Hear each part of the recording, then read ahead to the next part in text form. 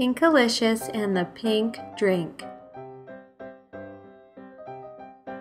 It was a sunny day, too hot to play. I was blowing bubbles in the shade. That made me think of the giant bubblegum machine at the toy store. I ran inside to check my piggy bank. It was empty. I wanted a gumball. I wanted 20 gumballs. I wanted 35 gumballs, pink ones. But how could I get the money to buy them?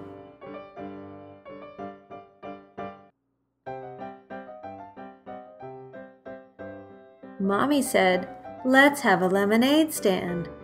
"Pink lemonade," I said. "Pink, pink, pink."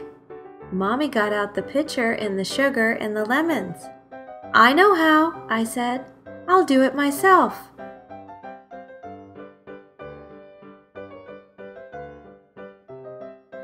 I put the sugar and the water into the pitcher. I squeezed the lemons. I stirred it all together.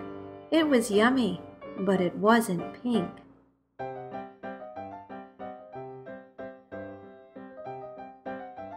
I opened the fridge. I didn't find any pink lemons, but I found some other pinkish things. Pink grapefruit, pink watermelon, pink frosting, and a bowl full of purplicious beets. I put all of them in the pitcher and I stirred it all up.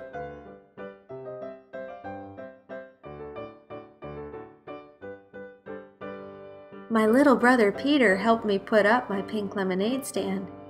I let him try the lemonade for free. "Weird," said Peter.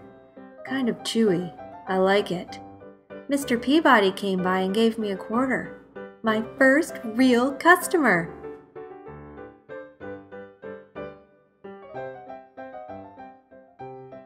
Mr. Peabody made a face. "It's definitely missing something," he said. "Either that, or it has too much of something else."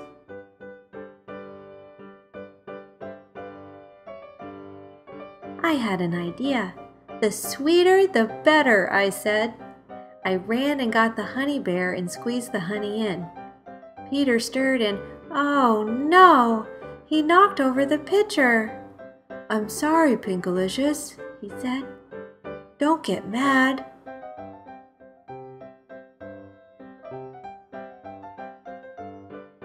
I got mad.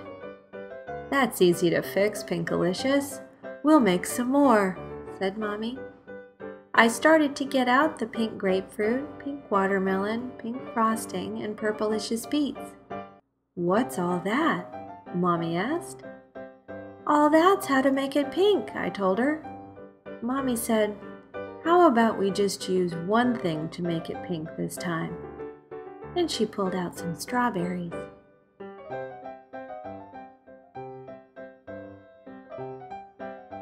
It wasn't as exciting or as lumpy as the first batch, but it was still beautiful pink lemonade.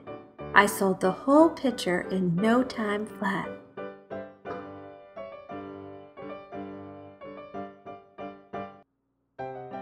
I went to the toy store with my lemonade stand money.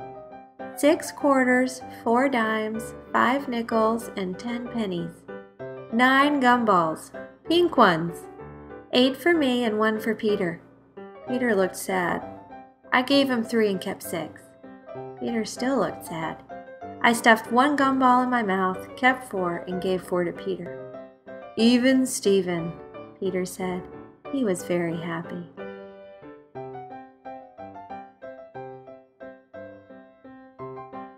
Gumballs don't last forever, and my piggy bank is empty again. Maybe tomorrow I'll have a bake sale. I can make pink cupcakes.